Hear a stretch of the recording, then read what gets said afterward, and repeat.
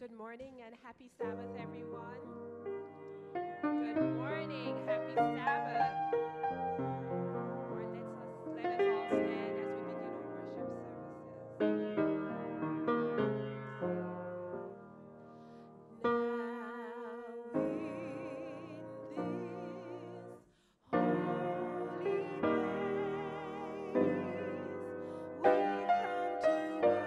services. Now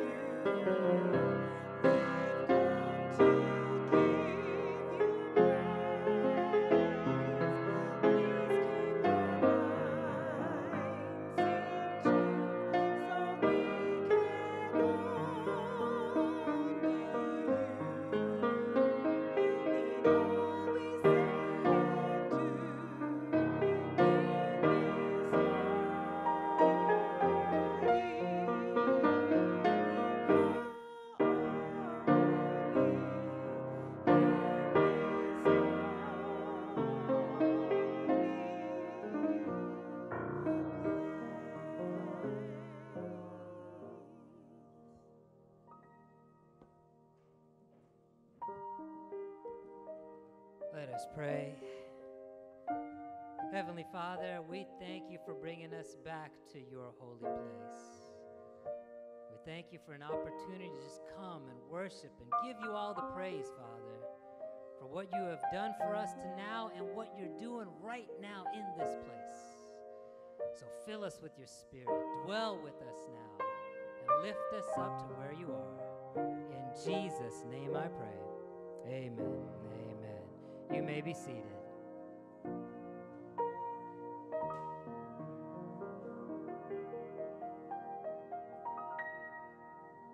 Amen. Well, happy Sabbath, church family. It is good to be back here worshiping with you at Living Water. Amen? Amen. In fact, as you know, we have been meeting every second Sabbath of the month now since June. And this is our first transition Sabbath where we're meeting for the second time this month. And we'll be meeting twice every month through the end of the year. Amen? With launching weekly services this January. Can I hear an amen? Amen? Amen. Well, listen, I praise God that he's kept us through these last 3 weeks since we met and how he's brought us here together. I know he has a special blessing for your life today. You know, I was talking to a friend. He follows the news, very keen on the news, and he was asking about what I thought about this high-profile questioning, interrogations going on there at the Senate this last couple days, and just, he said this and she said that. It was essentially a court case that someone needs to produce a verdict. And he was really caught up in all these events and the impact it would have and how the nation follows this thing. The thing is, I told him, I said, I know it's all important, well and good, but the truth is, we are in a court case ourselves.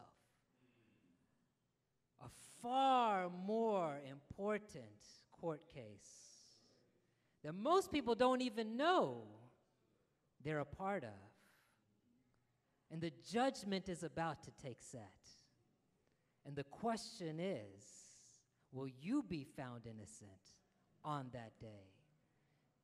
That's the only case that we really need to know well and true today. Amen? And the thing is, we have nothing to worry about because we know the judge. We know who our attorney is. And Jesus said he is the faithful witness. In other words, your case is fixed. It's rigged. He bought off your life. And he paid it with his blood. And that's what we're here to celebrate today. Amen? Amen. So with that, I want to invite Desiree to come lead us up as we give our songs and praise and worship to our judge, our attorney, our witness, our Redeemer and Savior, Jesus Christ. Amen. Amen. Happy Sabbath again, church. As we are about to start singing some praises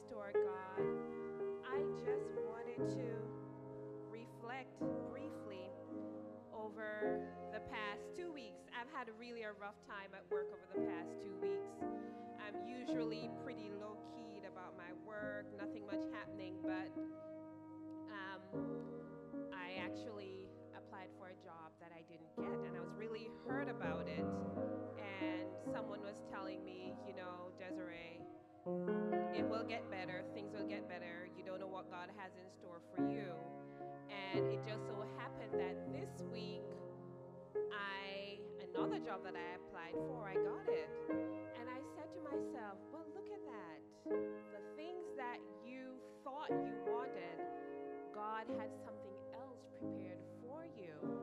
And regardless of how angry I may have felt or disappointed, there's always that little voice that is telling you, calm down, don't get upset, just be peaceful, just let God work things out because he knows what's best for you. So in preparing the songs for this week and also in looking over the lesson that we were studying, I think God placed these songs in my heart to share with you, to remind you that regardless of what's going on in our world today, don't fool yourself into thinking that things will get better. They will only get better when God returns to take us home. But in the interim, just think, peace be still, and allow God to work things out for you. So the first thing we're going to sing is, Master, the tempest is raging, the billows are tossing high. The sky is overshadowed with blackness, no shelter or help is nigh. And at the end of it, we'll sing, peace be still.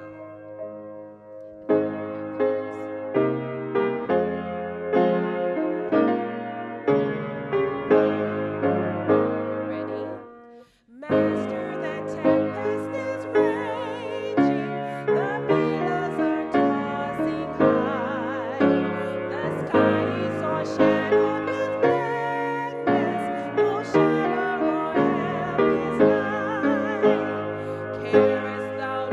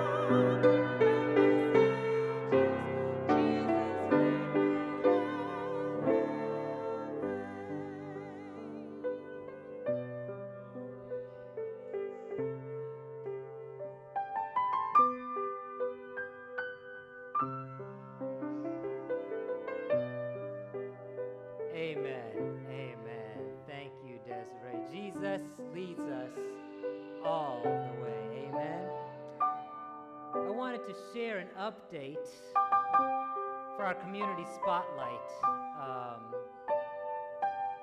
Many of you got the emails that we had victims from the hurricane and the floods in North Carolina relocated all the way up here to Maryland. I mean, that is how many victims there were, that North Carolina, South Carolina, Virginia, there wasn't place enough that they had to send some all the way over here to College Park. In fact, we had a number of them located right down the street here at Ritchie Coliseum on Route 1. And what started out with about 40 individuals, families, children ages 2 through 12, living temporarily on a basketball court, just a tarmac as a floor.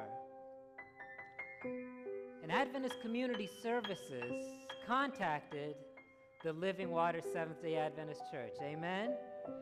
Did God place us here on time to be His witness?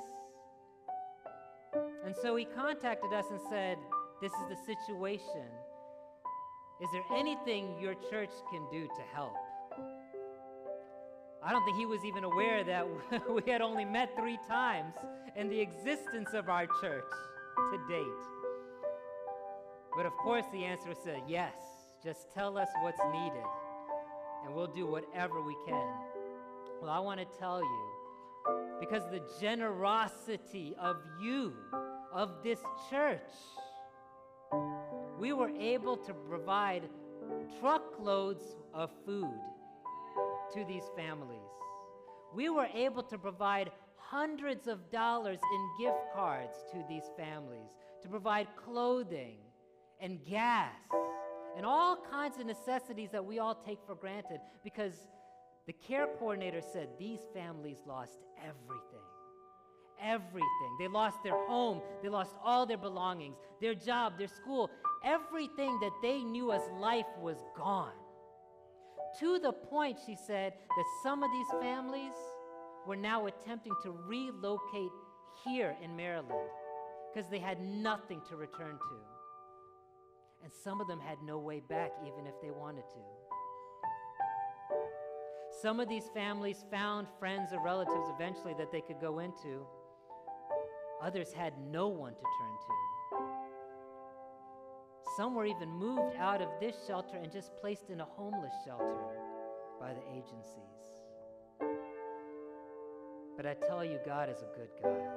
And not a single one of these individuals leaves His sight. And I'm so happy to tell you that most of these families have now found a place to stay, or they have worked their way back at least to the borders of their town, hoping to restart and rebuild their life closer to home. Now, there are still some families, 3 in fact, still here in Maryland, planning to stay here permanently. And all the gifts that you brought in here this past week and even today, we're going to take directly to them this coming Monday.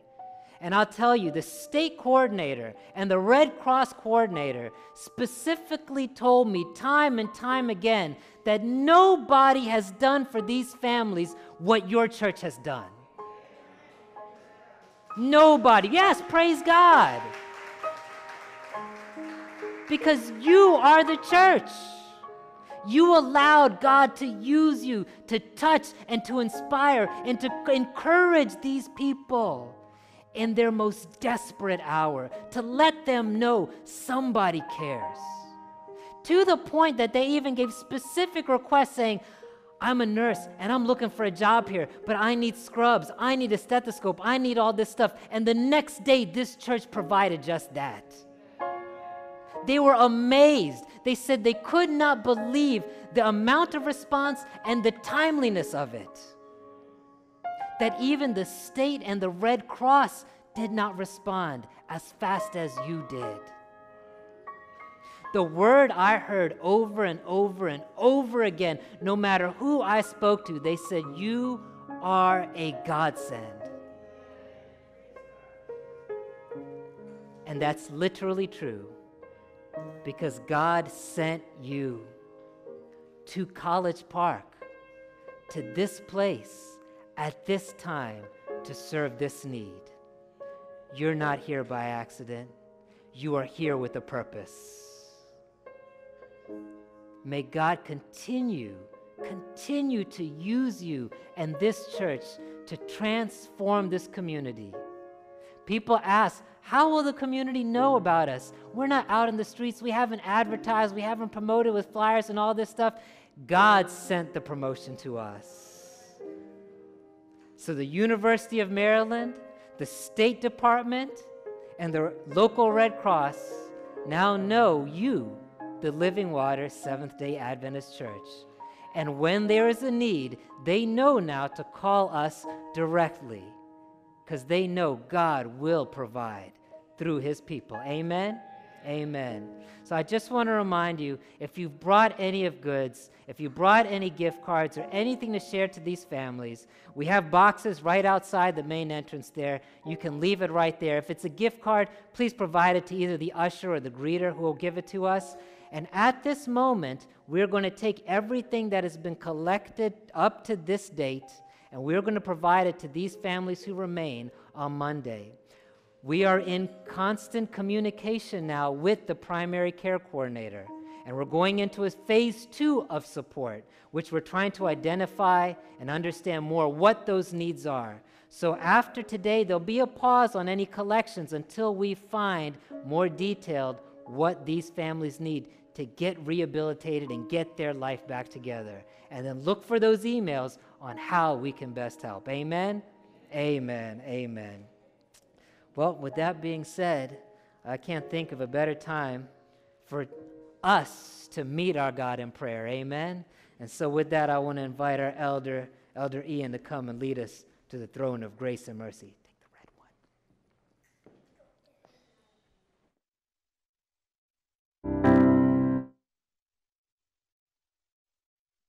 Morning, the sermon is focusing on God's love, focusing on this incredible concept that one who created all the things in this universe, with all of those things on his mind, still he cares about my frustrations at work. Still he cares about my getting a flat tire. Still he cares about my disagreement with my wife. Still he cares about my hardships in school. Still God, the God of all of these things, for some strange reason, he loves me. God loves and cares about me. And it's an incredible thought, and it's a thought that every time we take some moments to think about it, it can really transform our thinking. This morning, as we come, if you would like to come forward in prayer, I want to ask those who particularly for themselves or for another need a reminder this morning of God's love. I want to ask you particularly to come forward. Others, if you have other concerns or other things or issues you'd like to bring to God, you can come forward as well. But particularly for those who, for themselves or for someone in their life, you know this person needs to be reminded that God loves them, or you yourself need to be reminded of this truth, that God loves me. I'd ask those people specifically to come forward this morning.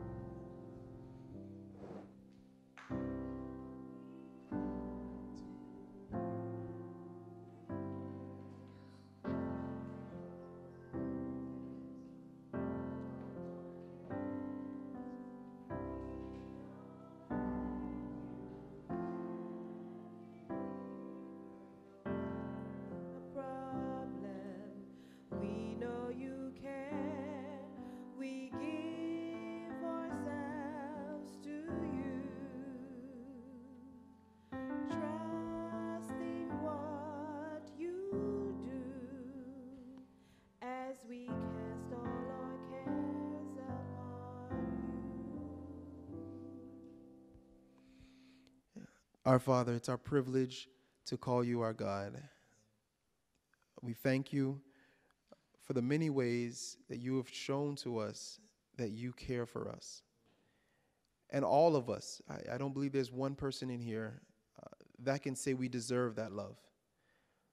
And even when you have shown us that love, Father, you know that at times we make light of it, we disregard it,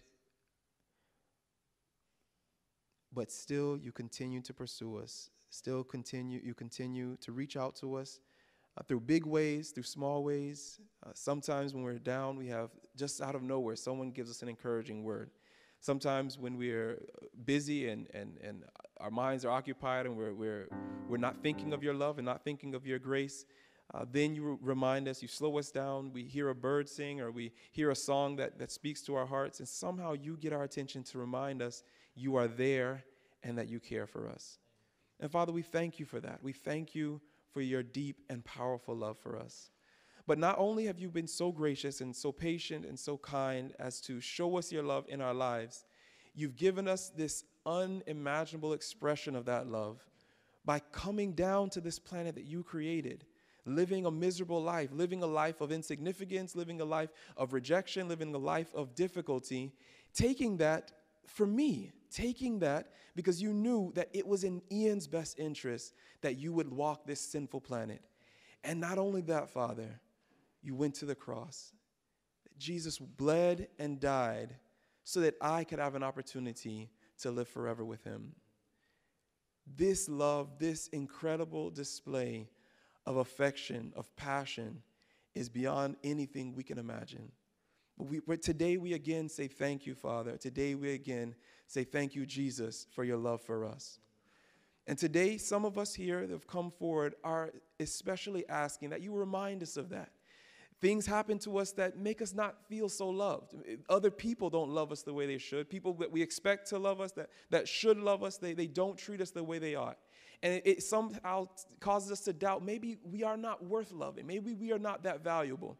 But today I'm asking in Jesus' name that you will reveal to us, to those who need it, that God loves you, that God cares, that you are valuable in the sight of God, that there is not another like you, that only the life of Jesus was worth your salvation. And for those also that we know of friends, we know of loved ones, that they need a revelation of your love, we're praying for them today as well. And we're asking that through some means, maybe through our own words, through our own encouragement, through our own actions, that you will reveal to them that God loves you, that God cares, that he's there despite all of the things that happen, all the craziness that you're experiencing, that God is there, God cares, and God loves you. Today we bring these things to you knowing confidently that you have shown you were more than willing and desirous to show how much you love humanity. You went to the cross to do it. So today we ask again that you will show your everlasting love for us. Also, Father, some of us have come with other burdens, other concerns, other cares. And so we present them to you as well. And we bring them not on our own merits, not because we've been good this week, but we bring them to you because you've promised that in the name of Jesus, we can bring anything to you and you will hear and answer. So in Jesus' name, we present to you our burdens, we present to you our requests, we present to you our needs, and ask that you will do only what you want to do, what is best. You will do maybe not what we're asking, maybe not what we think, but you will do what you in all power and all wisdom know is best. We commit these things to you and we pray that you will help us to trust you despite what you may answer that may not be what we desire. We'll ask your blessing now as we continue in this worship service. We thank you for the Bible. We thank you for the word. And as we focus on this passage, as we look at the love of God for us, we pray that you will make it plain, that you will bless Pastor Neil as he opens the word to us, that he will have wisdom from above, that he will have the Spirit of God speaking to and through him, and that we may hear the voice of you, the voice of our loving Savior speaking to us today. We commit these things to you and thank you, Father, that we know we can present them to you in confidence. In Jesus' name, amen.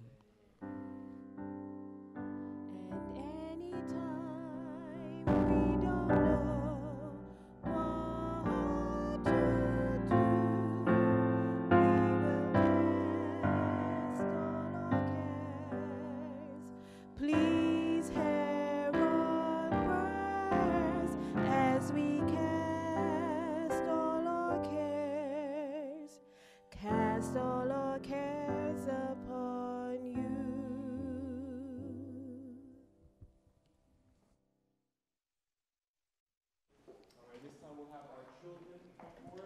for a very special children's story from Auntie Ashley.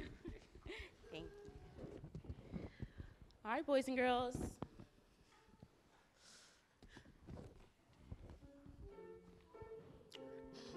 Come on. Have a seat.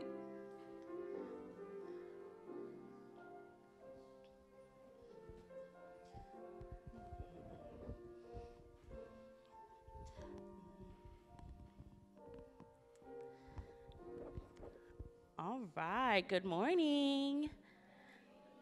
How are you? Good. So today I'm going to tell you a story about God's love for us and what he has done for us, okay? So, I'm going to tell you a story about this little boy named Deuce. What's his name? Deuce, okay? So Deuce and his dad, they love having so much fun together. They like going outside, playing basketball, playing football. They love to do so many things. And so one day, Deuce's dad decided to take him to work with him. Deuce's dad works at a bridge. He's a bridge operator. So his job is to open the bridge so that when a boat wants to come and go by the bridge, it can go. And his job is to close it when it's time for a train to go by, okay? And so this day, Deuce loves going to the trains. He loves watching the trains go by. He loves listening to it. He just loves going to his dad's job. And so one day, Deuce saw that a train was coming, but the dad didn't see the train coming. And the bridge was up. So he was trying to call out to his dad, Daddy, the bridge, the train is coming. You got to put down the bridge. And so the dad didn't hear him. And so this time, Deuce said, okay, what am I going to do? I have to save the train. And so there's a little button that Deuce had to push. When Deuce tried to push the little button, he fell into the hole. Okay? And Deuce's dad saw that he fell into this little hole. Deuce's dad had to make a decision, just like God had to make a decision on whether or not he wanted to save us. Okay? So just like God had sacrificed his son for us so that we can be here on earth and have our sins being taken care of, Deuce's dad had to do the same thing. So Deuce's dad made a decision to save all the hundreds of people on this earth, on the train, and so he had to sacrifice his son just like God did and save the hundreds of people, okay? That's how much God loves us. He decided that he was going to give up his son for all of you, for all of us. That's how much God loves us. God loves us this much. He loves us to the moon and back, okay? That's why God gave his son for us, for all of us. Say, for me. God gave up his son for me. Can you say that? God gave up his son for me.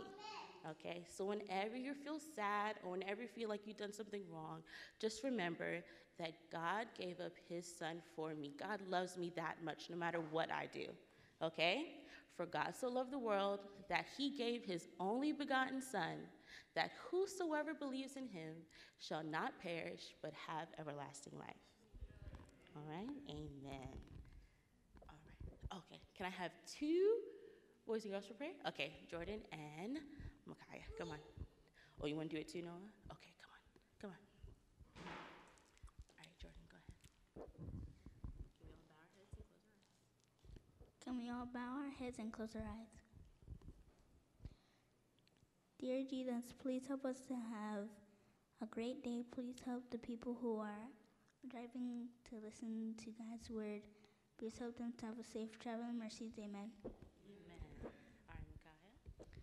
Dear Jesus, please help the people who are living on basketball courts. Please help them to get food and find a house. And please help us to have a good day today. In Jesus' name, amen. Okay, Noah. Thank God for the day, and so they go for the day, in some name, amen. Amen. Thank you so much. Okay. The children are going to come around to collect offering for the children's ministry. So go ahead, boys and girls. Make sure you say thank you. Okay, go ahead, Jordan.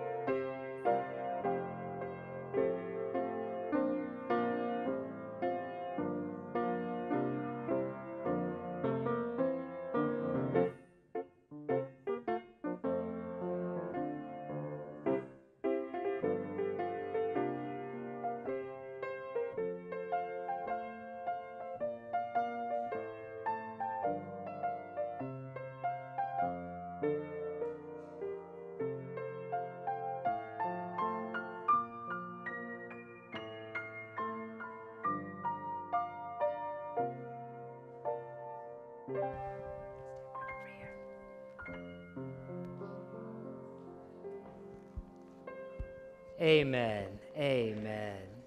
Well, today's Bible reflection will be brought to us by our scripture minister for the day, Quan Bailey. Amen?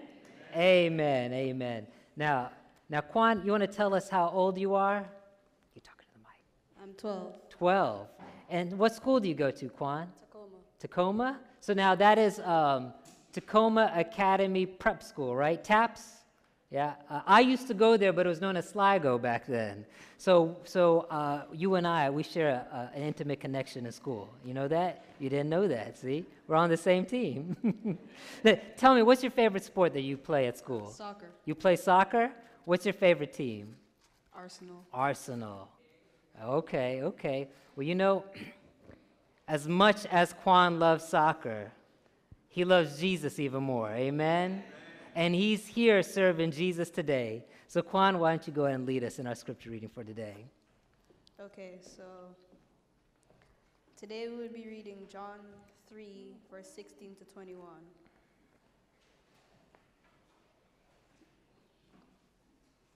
Do we have the right page? Amen. Okay. For God so loved the world that he gave his only begotten Son, that whosoever believeth in him should not perish but have everlasting life. For God sent not his Son into the world to condemn the world, but that the world through him might be saved.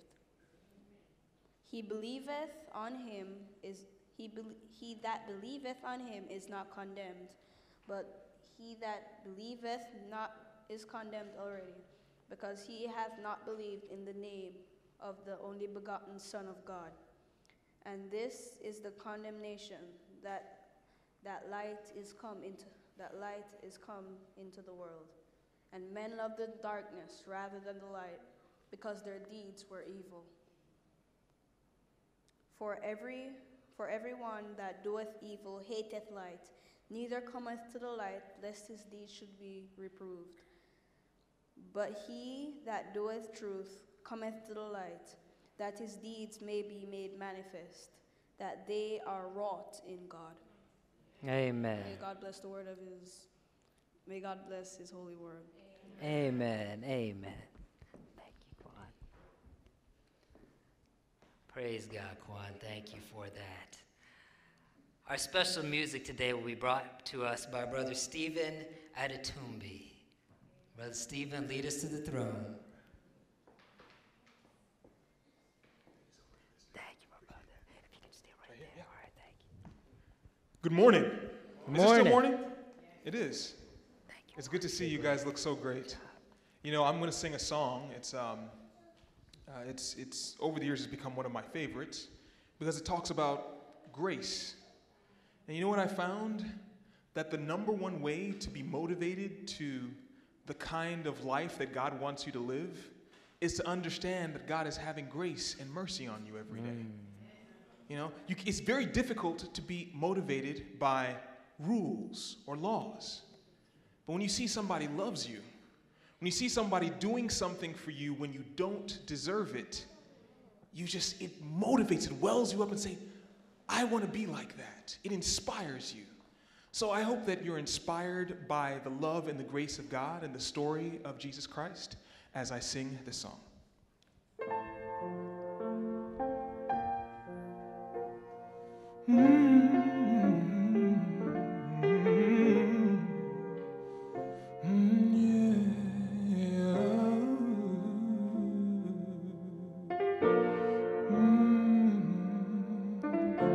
Amazing grace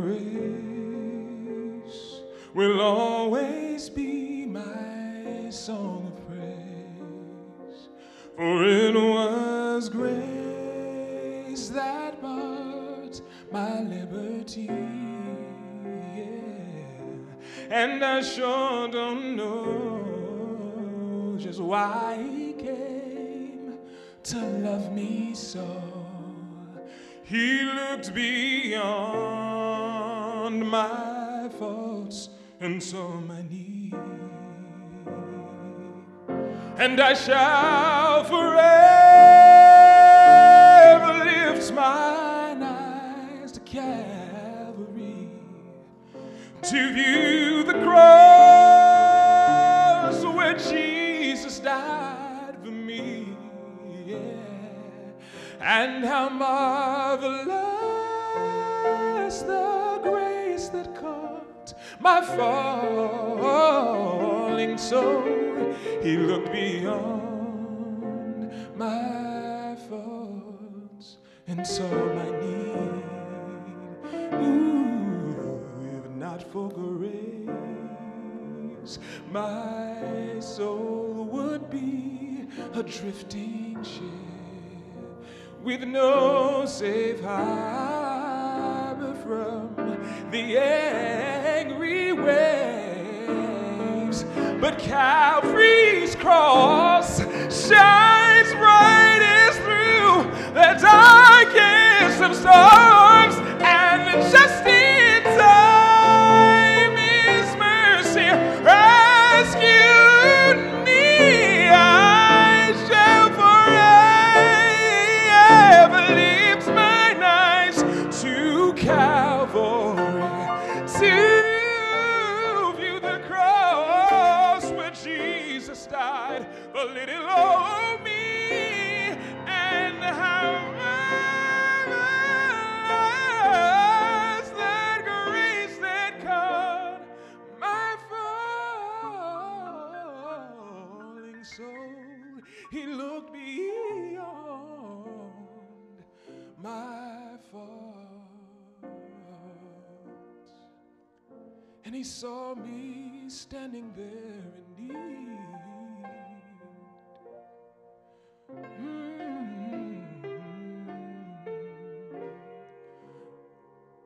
Oh Lord,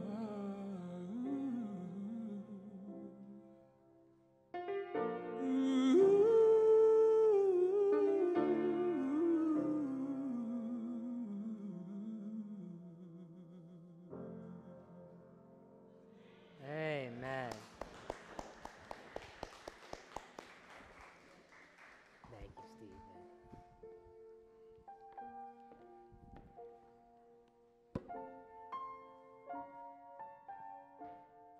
Whew. We can go home now, Stephen. Ready to turn off the lights and shut this thing down. Praise God. He looked beyond my faults. All the many, many faults. Oh, and saw my need. Praise God for you, Stephen, and your ministry. You know, Stephen, I have to admit, when you walked in here, I didn't recognize you. Because on your CD, I think you got a hat on. And the truth is, I think you're in the CD player of my car right now. I said, wait a minute, that voice sounds familiar to me. I know this brother. I just didn't know I knew this brother. So praise God. If y'all need to get his CD. It'll be in your car too. It'll be in your car too. Praise God for you, Steve, and praise God for you. You know, there is if you look at your bulletin today and you look at the sermon title, it says Birth of a Nation. For those of you who were here last time, you would know that was the same sermon from last week. And so, you know, I figured I was up here, church was full, most of you were asleep, so I figured, well, they won't notice if I gave the same message anyway, right? But actually, it was a mistake by the person who does the bulletins. You know, they can't be trusted. Unfortunately, that person is me. So last night, someone said, you preaching the same message again? I said, no, what are you talking about? I said, you know it's in the bulletin. I said, oh, man, that associate pastor? They said, you are the associate pastor. I said, I know. Well, we are continuing in our journey with Jesus through the book of John. And we're actually continuing in our story of Jesus and Nicodemus. We're focusing our attention on maybe the most famous verse in the Bible, perhaps the most famous statement in the history of man. John chapter 3, verse 16. And a message I've entitled, Radicalizing the Gospel. So I invite you to pray with me and pray for me as we seek God in His presence, as we open His Word once again. Heavenly Father, we just thank you for being here because we have felt your presence here. You're moving in our hearts. Now, Lord, open our hearts and minds to hear your voice. Teach us what you want us to learn. Hide me, Father, because I bring nothing to this table, but let us all see Jesus lifted up and drawing us unto him. In Jesus' name we pray. Amen. Amen. Radicalizing the gospel. You know, John 3:16, I was born and raised in the church, and it's the first verse that you memorize, John 3:16, because you hear it over and over and over again. I mean, I used to be big into football. I used to watch the Redskins religiously. And I would spend, from 12 o'clock in the afternoon to 12 o'clock at midnight just watching football all Sunday long, right? And you would see, even in the games, right, there'd be somebody behind the goal post with a sign, John 3:16, John 3:16. I mean, you would see this thing anywhere and everywhere, to the point for me, and I suspect for many others, like a song you hear over and over and over again, it got played out.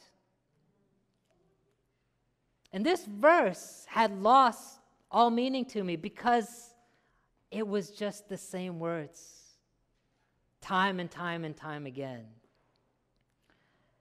And it wasn't until later in my journey with Jesus, when I found myself at the foot of his throne, that he brought me back to this verse. And he filled it with such meaning that it went from this verse that had just been tossed aside, that I now related to sporting events more than anything else, to being the most powerful and impactful scripture in my life, then, today, and I imagine tomorrow and into eternity. Radicalizing the gospel. You know, if you look out in today's society, in pop culture today, whether it's here in the U.S. or even around the world, this trend of like superheroes and comic books of like, what is it, the Avengers or Superman, and these things are this multi-billion-dollar industry that has taken the world by storm. Like, I looked up some of the numbers, I think, some of these most recent movies. The Avengers made over $1 billion worldwide. Black Panther, billions of dollars, just constantly, consistently. And you ask any of these people who love watching this stuff, some people just say, well, it's just entertainment. But there's a reason you're entertained. There's a reason that it appeals to you. And it can be appealing for different reasons. Some people, they find this story of good versus evil. Or some people, they relate to somebody, some person in the story. Or some people, they want to be like some superhero in that story. But you ask any of these people, all of them will tell you it's not real. Right? They'll tell you it's not real. No one actually believes that there's these superheroes with these superpowers that go flying around fighting these villains who have come to earth to destroy its people or to take over and rule as their king. Now, they love to be entertained by this, but they'll all say, that's too hard to believe. It's fake. And we look at those things and we'll tell the same thing. We're like, of course it's fake. It's not real. It's crazy. But have you thought about your faith?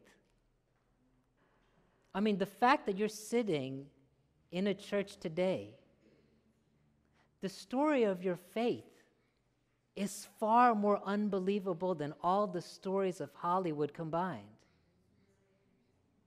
You sit there and watch this movie, or you tell these people like, oh, well, of course, these great gods of powers are battling with one another over the fate of humanity.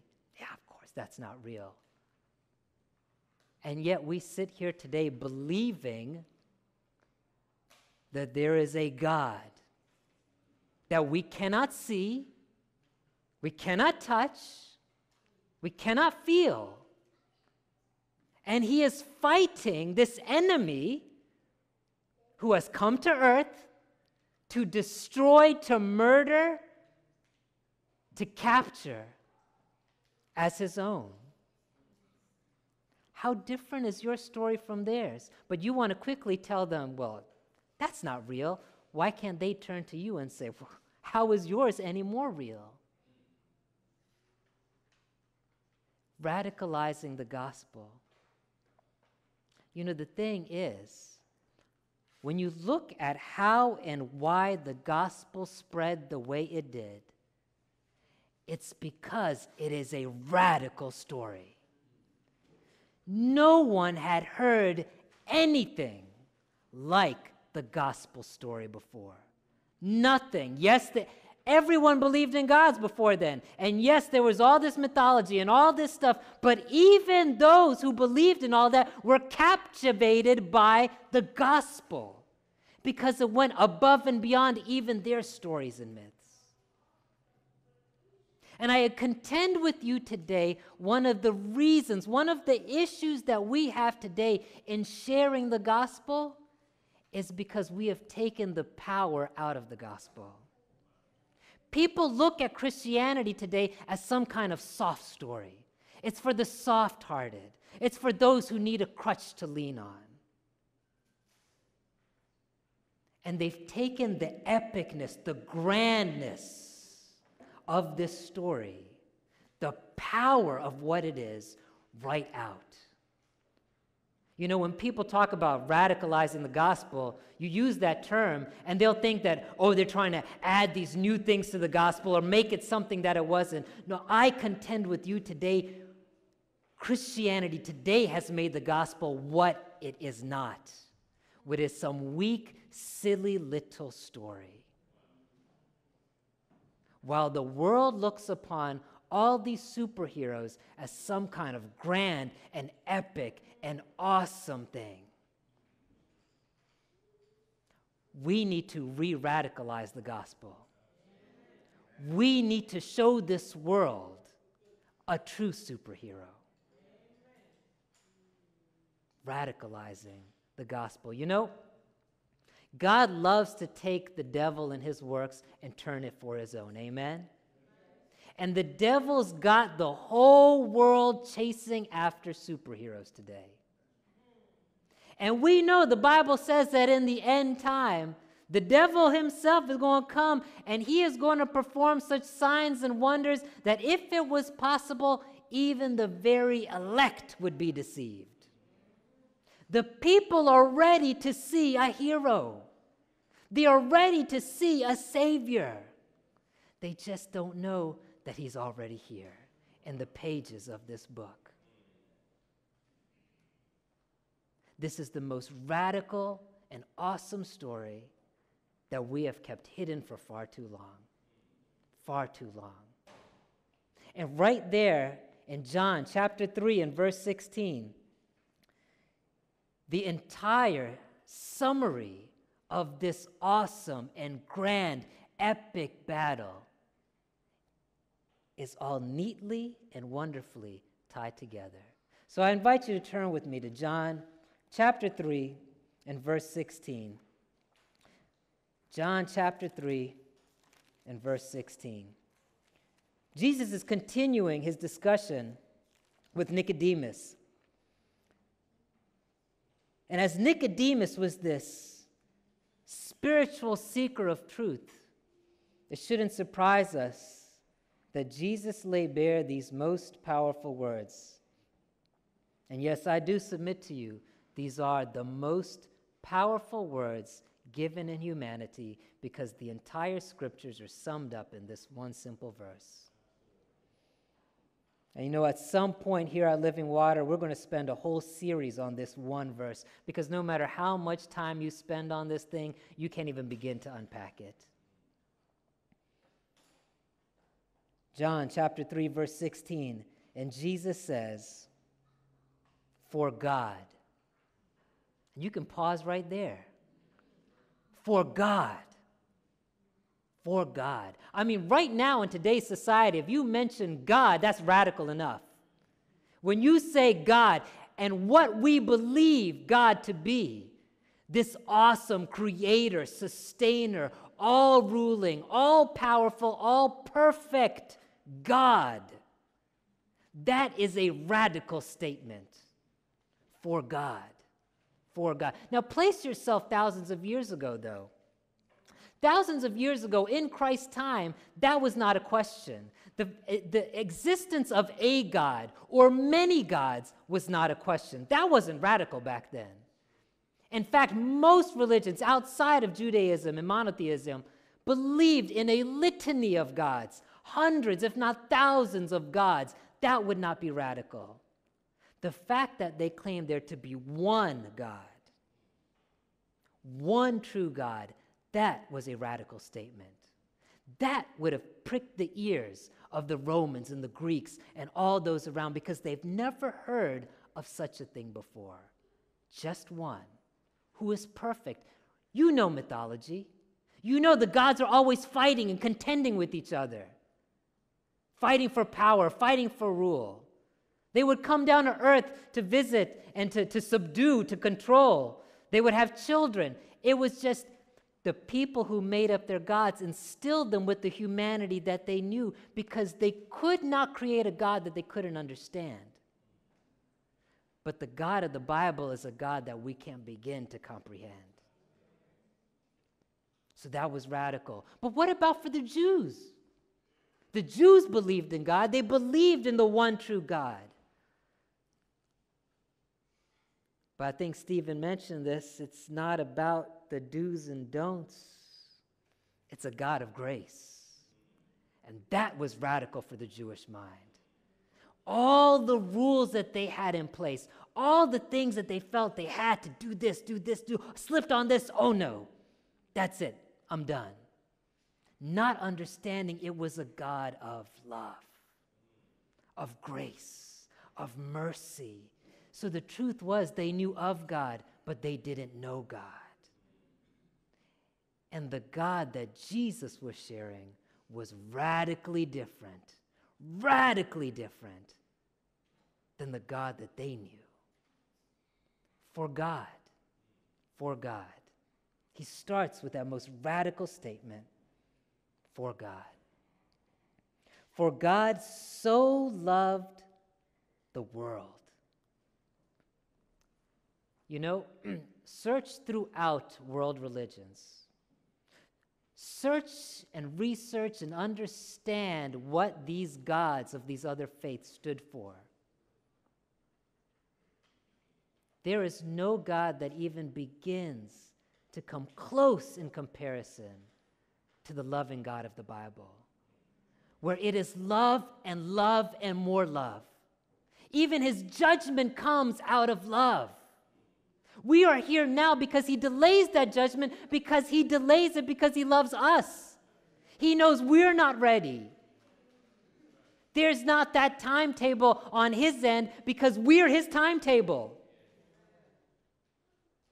He delays out of love. Love from Genesis into Revelation, it is love throughout. He loved the world. He didn't just love a people. He didn't just love a race. He didn't just love some subset of something, but he loved this entire world. Even the monotheistic religions of today who believe there is just one God do not have a God of such thorough and amazing love, who is here next to us, in us, holding us, a personal God. Even their God is a distant God.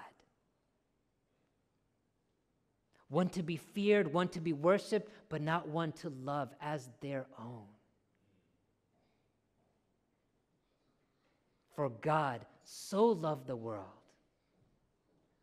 That alone, those statements alone would have been so radical to bring the minds and hearts of the hearers to understand they have never experienced something like this before.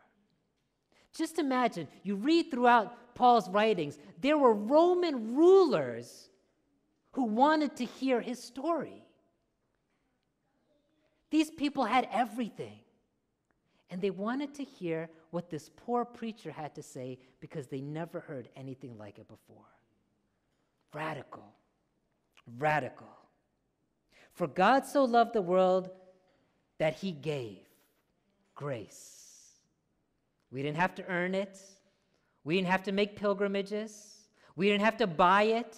We didn't have to do any of the things that all these other religions so often need to do.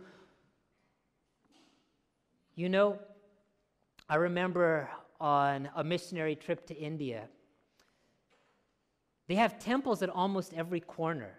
As you go to the villages and cities, almost every corner there is a shrine or a temple that is covered in idols and statues of the various Hindu deities and gods. And you will find there, near the entrance or at the side or at the little shrine, you will see people faithfully following what they know, performing all kinds of acts, whether it's, constantly bending, jumping, holding their ears, all kinds of things I can't even begin to describe. There are people who come and lay huge amounts of money on the plates there before these shrines, trying to purchase their forgiveness, their healing, and their justification. How many Christians do the same? They come into church hoping to buy their way into heaven with just enough tithe or just enough offering. How many Christians do the same, thinking, well, if I come and serve as a deacon or an elder or whatever, I'm going to put in my work and I'll get my name on that roll over there. But God says he gave. He didn't ask for it. We didn't earn it. He gave it. Radical. They had never seen that, never heard it. What do you mean? This all-powerful and mighty God, he loves the world, all of us, and he gives? I don't have to ask. I don't have to earn. He gives. He gives. He gives what? His only begotten Son. His only begotten Son. Those of you who have children can only imagine what it'd be like to give your child.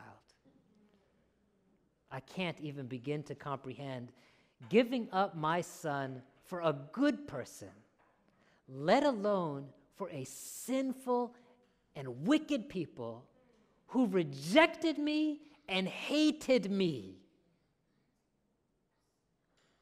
But that's what this God did. He gave his only Son. And that is found nowhere, in no religion, anywhere, that he would send his Son to the people who hated him most. And yet, on top of that, to make things even worse, he said, I'm going to sacrifice my Son from before the foundation of this world. Even before I made you, before you could even have a chance to sin against me, before this world would be in place that I knew was going to fall, that I knew was going to turn on me, that I knew would take the cost of my own dear Son, I love you so much, I'm going to do it anyway. I can't even begin to comprehend that. That is how radical that statement is. Because if any of us knew we were going to make a mistake in advance, we would do everything to make sure we don't make that mistake. That's logic. That's reasonable. But God is not logical. God is not reasonable. He is a God of radical love. You know, there are all these religious extremists out there, right? Not understanding that God is the most extreme of them all. His love is so extreme we cannot begin to understand it. His love is so extreme that he loves even the extremists. He is the first and original and most of all the extremists. That he gave his only Son to die for us, even while we were still sinners, even before we had a chance to become sinners from the foundation of the world. Radical is this gospel. That whoever believes in him, so you're telling me that all I have to do is have faith? So here is this God, this perfect and true God, who sent his Son, his only begotten Son, because he loves this world so much. He gave his grace that if we will just believe, if we will just have faith, and that's it, just to hold on to him, just to believe in him and in who he is and his love for us. That if we would just believe in him, we should not perish, but have everlasting life. How many people all throughout the ages look for this fabled fountain of youth? That they would cross oceans on years-long journey, that they would sacrifice their life looking through jungles, that they would do all these things and follow these so-called spiritual leaders. And even today, people who would drink cyanide following this false leader, believing if I would just take this, I would actually live forever. And the radical message of the gospel is, no, you just need to believe in me. Your faith in my grace, in my free gift, is all you need to live forever. So that the greatest, most powerful enemy in this world, known as death, that nobody here in and of themselves could cheat or buy or pay their way out of, he says, I've got it. And all you need to do is believe. That's it. That is a radical message. It is a radical gospel that we have. People don't know just how amazing the story of Christianity is. And that's our fault.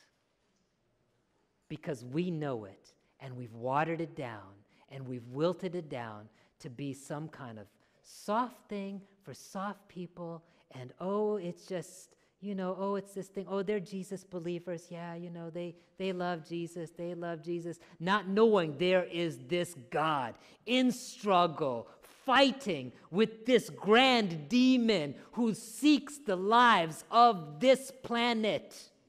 and they are waging war right now, right next to you. The demons are fighting these angels of power over you personally. And all the effects of Hollywood couldn't begin to understand and to show this epic battle that's taking place right around us. But if we could get the people to know, if we could share this story, this gospel, this radical gospel, if they find all of this movie and all this nonsense appealing, how much more would they find this appealing? Because you know what the most radical part of the story is? It's true. It's true. And we have the proof. Nobody can prove that Superman exists. Nobody can prove that Iron Man or Joker and all these other jokers are out there that are real, but we can prove that God is real. And that he is in battle and he is victorious over this demon known as Satan. We can prove it in his word. We can prove it through science. We can prove it through history. And most importantly, you can prove it through your life, your transformed heart. There is nothing more radical than that. So you are the most radical part about the gospel story. And the question is, will you now take that message to this world and let them know how radical a God we serve? I want you to listen to the words of this song as our praise team comes forward.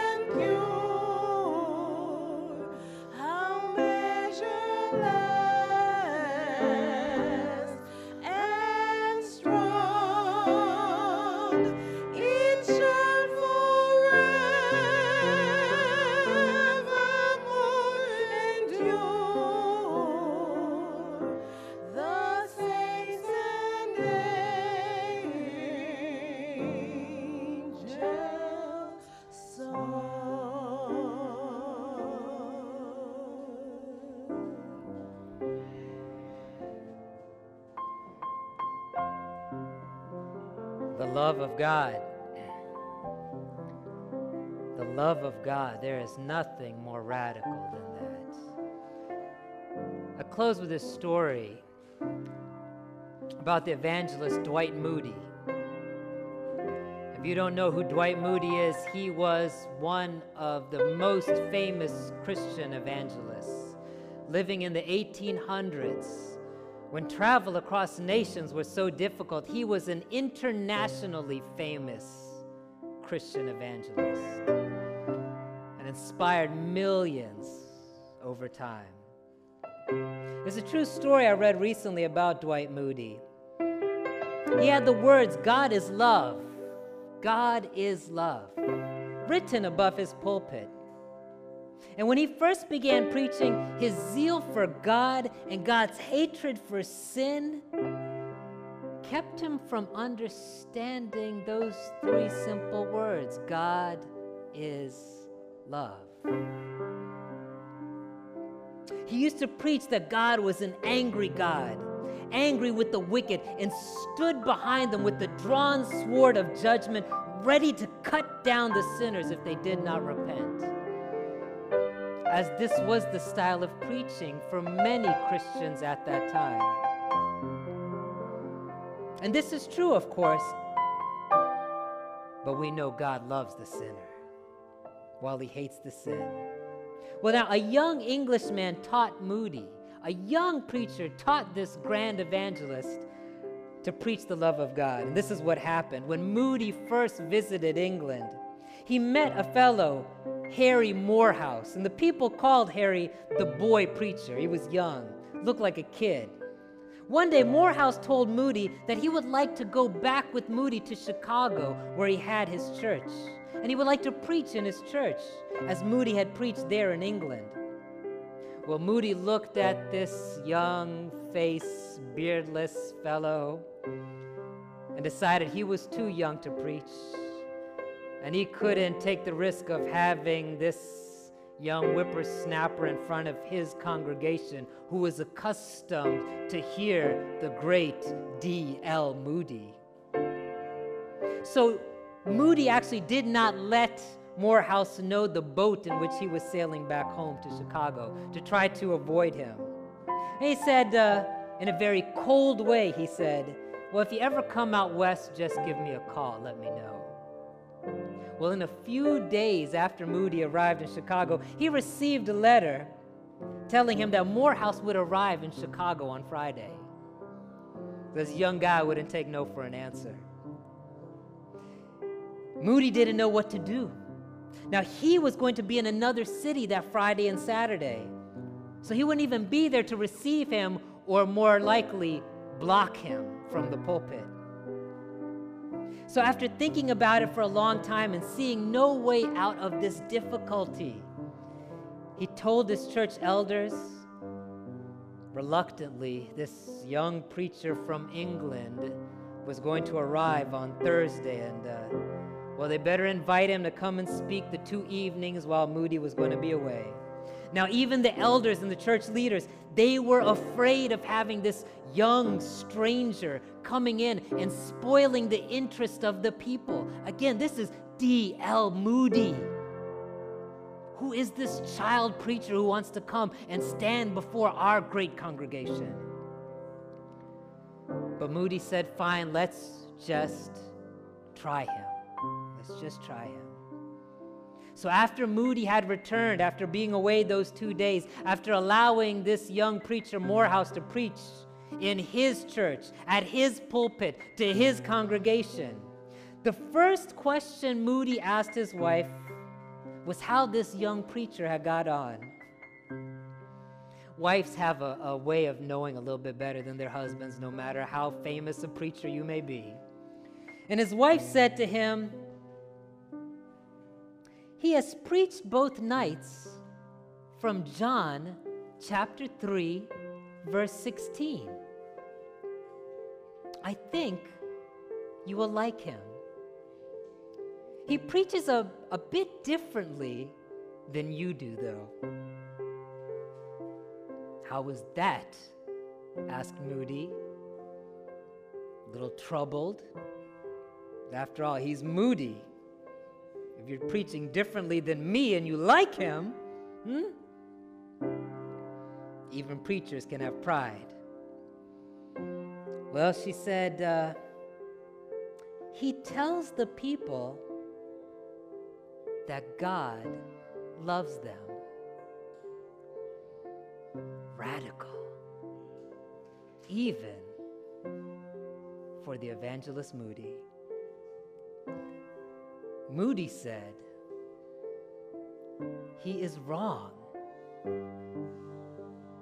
But I will ask him to speak again tonight so I can hear him myself. thinking he would then correct the error of his ways. And Miss Moody said, I think you will agree with him after you hear him tonight. So Moody went down to the church, and the first thing he noticed was that everybody in the congregation had their Bibles. My friends, began Morehouse, this young preacher, my friends, if you will turn to the 3rd chapter of John, and the 16th verse, you will find my text for today. He preached 7 sermons in a row from that one text, John chapter 3, verse 16. And the last night, Morehouse went into the pulpit, and every eye was upon him, wondering what text he would preach from on his last night. And he began with these words. He said, friends, I have been hunting all day for a new text, but I cannot find one so good as the old one. So we will go back to the 3rd chapter of John and the 16th verse. Moody said he could never forget the closing words of that young preacher's sermon on that final night, as Morehouse said this in his closing statement to the church. My friends, for a whole week I have been trying to tell you how much God loves you. But I cannot do it with this poor, stammering tongue. If I could borrow Jacob's ladder, if I could climb up to heaven, rung upon rung, and ask Gabriel himself, who stands in the presence of God Almighty, if I could ask Gabriel to tell you how much God loves sinners, all the covering cherub could say would be these words: God so loved the world that he gave his only begotten Son, that whosoever would just believe in him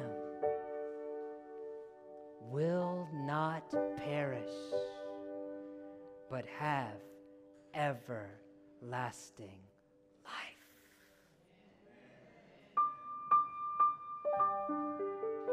There are no more powerful words in heaven or earth than that.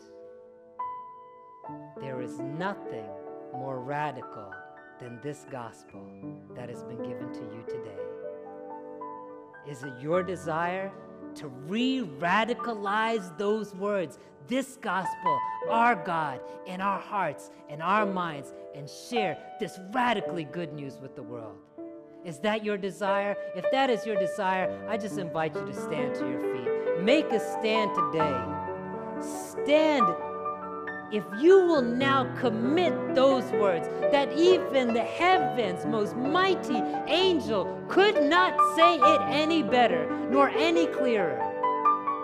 God is love. Let us pray. Heavenly Father, we thank you for being such a radical God. We thank you for giving us this radical truth. Now let us be your radical believers. And let us show the world what an amazing God we serve.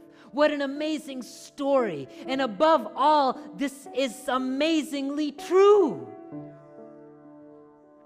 And one day soon, this God that the world cannot see, this world that the God cannot touch, this God is going to break through in through those clouds, and the sky is going to be lit up like fire like this world has never seen. They are going to hear a trumpet sound, the likes of which this world has never heard. And if they would just believe in the grace and the goodness and the love of you today, they will touch the nail-pierced hands of the Son that you gave to die for us. We have stood here making a commitment. Lord, radicalize this good news in our hearts and take us out to the world who is ready for a true Savior, a real Savior in Jesus Christ. And now, Father, today there may be somebody here today who has never taken this radical Jesus into their life. But today they have heard your call. They have heard the story, and they want to accept this free gift of grace. And by faith, they want to give their heart to you for the first time. If that's you today, if you hear God calling you, your name, I invite you to step out the aisles and come right here. Come before his throne. Take my hand as his and give your heart to him. If you want to give your heart to him for the first time. If you have wandered from his fold and the devil has deceived as he has done to us all, and you have fallen, but today you want to get back on your feet and you want to give your heart again to the Lord and to recommit your soul to him, I invite you to step out the aisles and come here as well. You're not taking my hand, you're taking the hand of Jesus Christ, who put those nails in his hand so he could give his hand to you today. Today.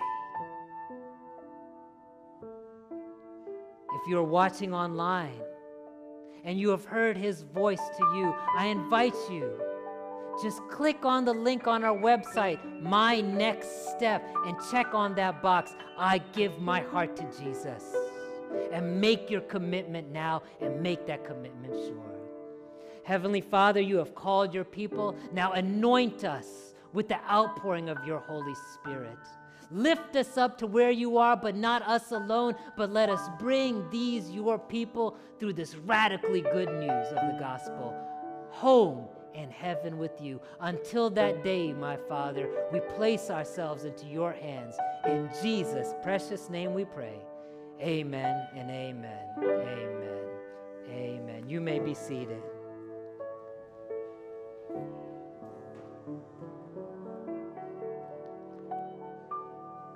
Amen. Amen. We want to continue in our worship through giving.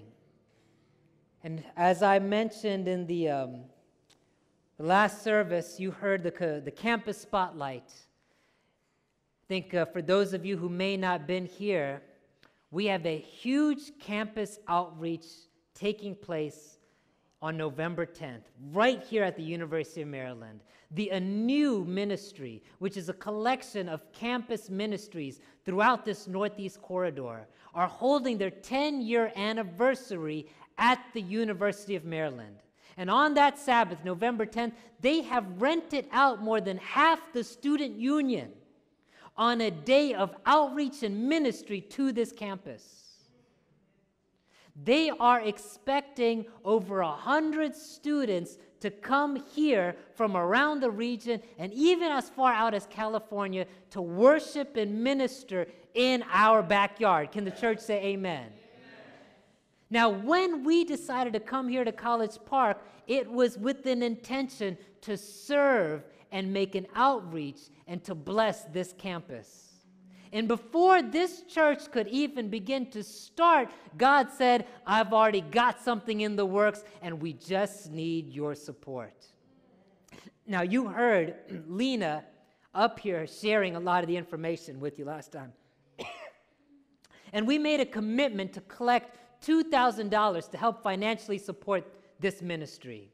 so they could provide the materials and stuff. And let me tell you some of the things that they're going to be taking place there on campus. They're going to have a health expo with medical professionals giving free clinical things and dental checkups to the university students. Amen? They're going to have a prayer wall over there for students that want to come out and say a prayer and be prayed for. They're going to have things like vegetarian taste tests to let them know, hey, it's not just healthy, but it tastes good too. Amen? They're going to have this giant statue of the metal man from Daniel chapter 2, and they're going to be passing out great controversy books because students come and see this giant inflatable thing wondering like, what in the world is going on over here? And they get to share the message. Amen? All of these campus ministerial students are coming to your neighborhood, your community, College Park, to witness, and they need our support. Now, they asked for $1,600, and I said, we need to bring $2,000 because we're not going to cut any corners on this 10-year anniversary. They're expecting over 100 contacts from university students to come through this event. And Lena, correct me if I'm wrong, but we're expecting about 30 or 40 Bible study students to come out of those contact lists based on their reception at other campuses. God is at work. Now, by God's grace, we collected over $700 off our last service alone. We got $1,300 to go. We can make it happen. Amen? Now, if you want to give to this project, on your tithe envelope in front of you, just write the words campus ministry. For those of you watching us online, we invite for you, and even those of you who are here who didn't bring something, we invite you to give online. You're going to see the website right here, livingwatersda.org/give. And in the drop-down, you can select campus ministry. All the funds given to campus ministry is going to go towards this awesome conference. And that we as a church will be going to. Amen? We're going to hear more about that, how we can be there on campus to support them on that Sabbath. So I invite you to give towards the campus ministry. But don't forget your tithes and offerings as well. Amen? Without your giving, your sacrificial giving to the local church budget, this church can exist to be a part of the ministry such as this campus outreach, to exist to support the relief efforts for these hurricane victims and all the many things going on here.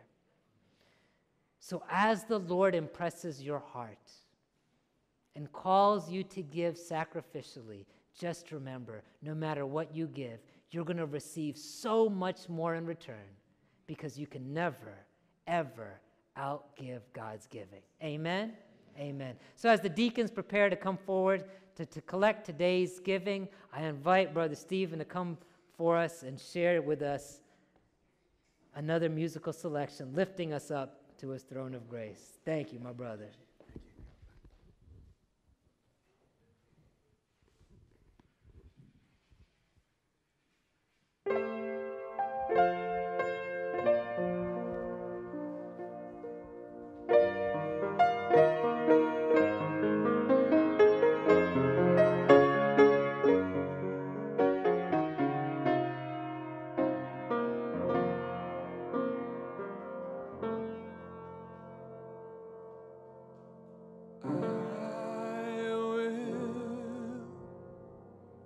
Lift up mine eyes to the hills, from whence cometh my help.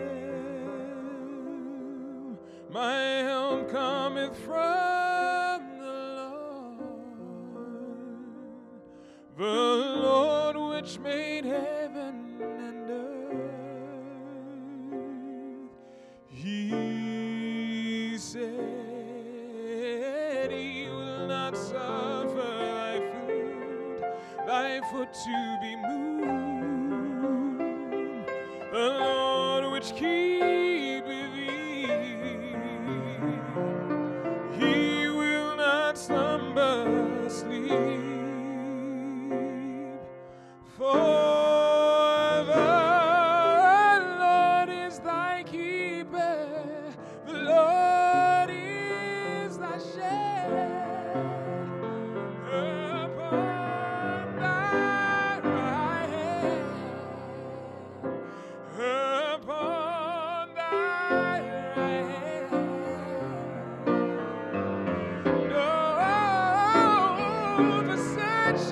will not smite thee by day, or the mute by night. He shall preserve thy soul, even forevermore.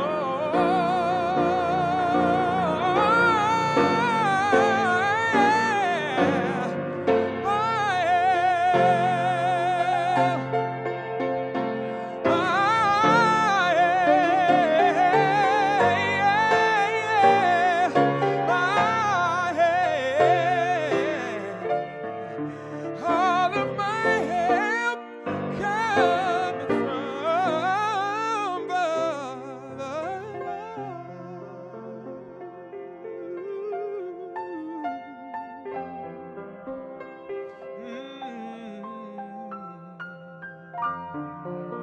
I'm going to sing a song. I know you guys know this song, so just sing along with me. I will lift up mine eyes to the hills. I think I can hear you. From whence cometh my help.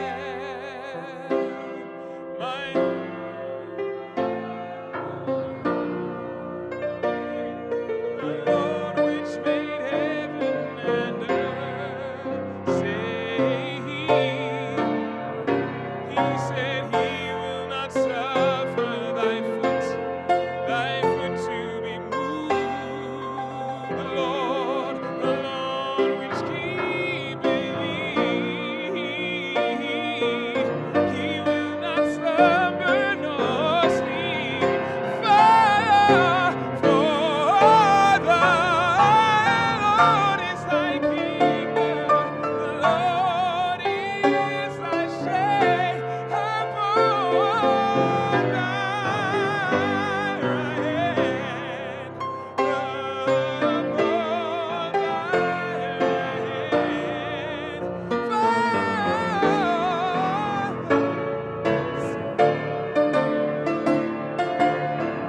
On the moon, say He shall preserve thy soul, even forevermore.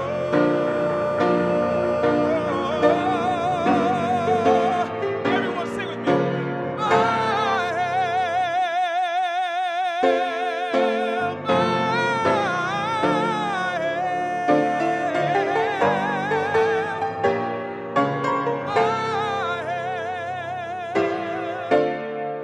all of my help cometh from, sing it again, the Lord my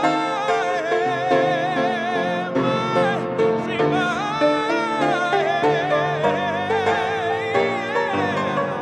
all of my help cometh from the Amen. Sing without the piano one more time.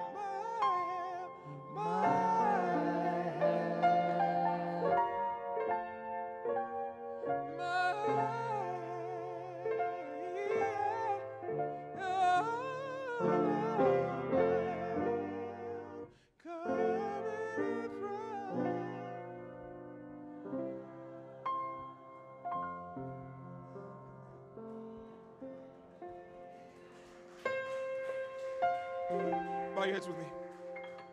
Thank you, dear Heavenly Father, for the graces and the mercy that you've bestowed upon us. Thank you, Lord, for giving us the means to be able to contribute to the movement you're doing here on this campus. Thank you for the man of God you've put over this place. Thank you for the message of grace that you've given us. God, help us to receive that in our lives. Help us to receive the fact that you love us. Help us to receive the fact that you forgive us. Help us to receive the fact that you see us as your daughters and your sons. Help us to live in that light every single day. And that let people see, as we live under the joy of your grace, that they too can find a friend in you. Thank you, Lord, for the message of your love. Thank you for giving us your Son. And we thank you, Lord, for each other. Thank you for the brothers and sisters that I have here today. We give you all the praise and the thanks. Thank you for being with us and for protecting us and for being there when we've screwed up, when we haven't done all the right things. You've been there, God. You've been there protecting us. And thank you for being our help. We give you all the praise and blessing in the name of Jesus Christ. Amen.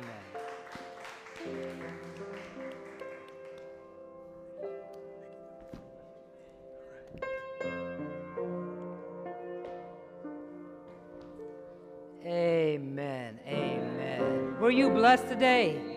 Was God good in this place? Amen. Brother Stephen, thank you for just lifting us up once again.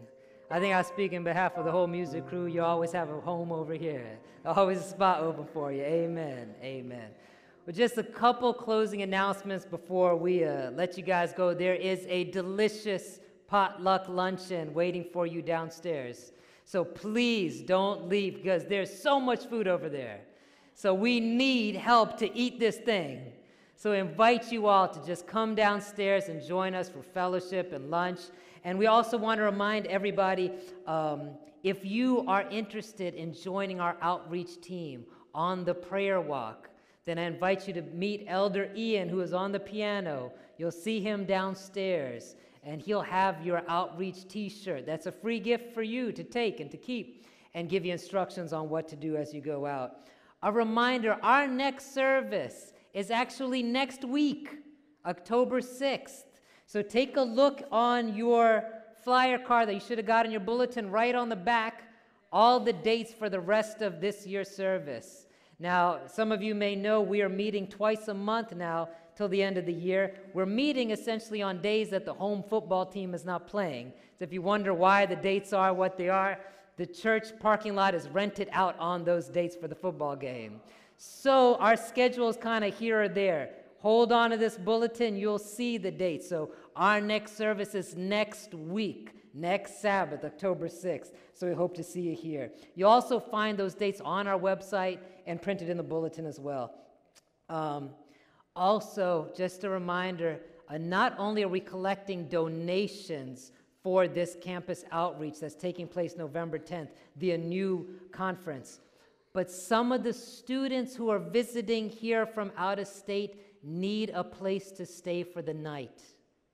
If you can have a place to stay for a student, it might be one or two, maybe it's a male or female, whatever works for you. If you can house a student for one night, some of them may even have their own transportation, so it's just to stay over the night.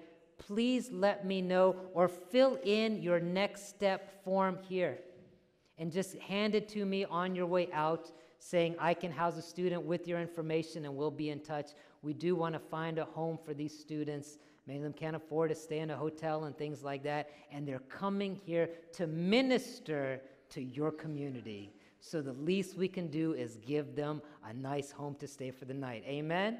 Amen. So if that's you, please fill out a next step form, give it to me, or fill it in online. You can do that as well on our website on the My Next Step form. Lastly, just a word we want to share.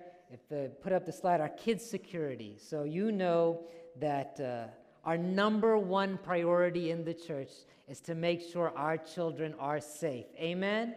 Amen. And I've been working with the head deacon and some security personnel about plans and policies in place over here that we continue to adjust on a weekly site service just to make things as secure as possible. But the best security system God made is you, the parents. Amen? Amen. Amen. So we are asking you to always be aware of where your kids are. You know, sometimes we've seen kids playing outside through the windows during lunch, but we haven't seen adults out there. Or we've seen one and we see 10 kids. We can get outnumbered. If your kids are outside, it's okay, but be there with them. If they're in the halls, wherever, be there with them. Because we don't have enough volunteers to watch all the children. So please, be aware of where your kids are at all times. Our volunteers have been trained. If they see kids on their own someplace, they're going to bring them back in. Sorry, no offense. We want to bring them where it's safe. Amen? Amen. Lastly, this is just something to be aware of for today. Please, nobody go toward the grass against this wall on the right-hand side of the parking lot. We were told that there is a beehive underground, and there's like hundreds of bees under there. Now they're being exterminated. They're in the process of. Now, I just found this out as we came in today, so just be aware of that. Stay away from that side. No one should be playing over there anyway, but they're under the leaves and they're actually made their home underground. Exterminators are coming this week to take care of that. So just be aware, children, adults, everybody, don't go out there. They're not happy as it is, all right? So let's stay inside and fellowship. Let's stay inside and have our potluck. Amen? Amen. With that, I'm going to invite the praise team to come up here, lead us on out, and I will see you guys downstairs. Praise God and have a blessed, blessed week. I'll see you back here next Sabbath. Amen.